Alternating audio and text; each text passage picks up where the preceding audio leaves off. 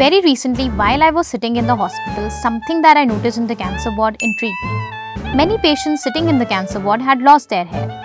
Well, it is well known that chemotherapy causes hair fall in cancer patients. But I asked myself a question that I never cared to ask before. Why does chemotherapy cause hair fall? Hair loss is a very common problem. It usually occurs due to use of hard water, lack of required nutrition, scalp disease, or an unhealthy hair routine.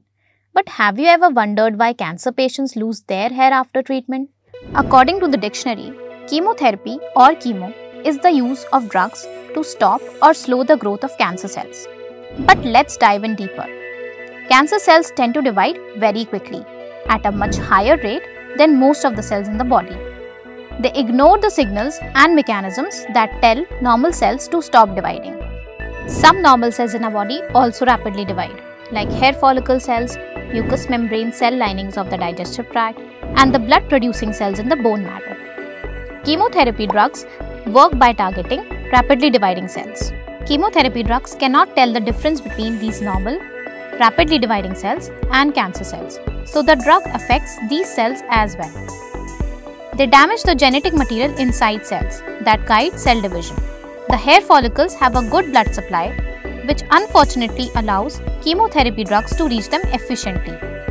About 65% of people who receive chemotherapy will experience hair loss. The amount of hair loss can depend upon which chemotherapy agent is used, as well as the timing, dose, and the route of administration. It can also vary from person to person, and it's hard to predict who will be affected most. But it's 2022 and there is a solution to almost everything. Chemotherapy, in fact, has become targeted now. It doesn't go and attack all the actively dividing cells in your body, like the sperm cells, like the ovarian cells, like the bone marrow, like the inner lining of the gastrointestinal tract. It has become selective to tumor cells. It is like a smart bomb.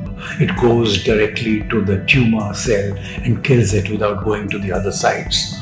Therefore, kills tumor cells in good amounts at no cost at all. I mean, very minimal side effects, maybe a rash or a diarrhea or an occasional gastric upset or asthenia. But apart from that, the other side effects of systemic chemotherapies are not there with the targeted agents. And the commonest ones that we use today, capecitabine, we use all the tyrosine kinase, the sunitinib, all the tyrosine kinase inhibitors. In fact, they have come in a big way. We use them round the clock. Gefitinib, erlotinib, many of them, almost all the diseases are getting their share of oral tyrosine kinase inhibitors, which work on them now. They are targeted smart bombs.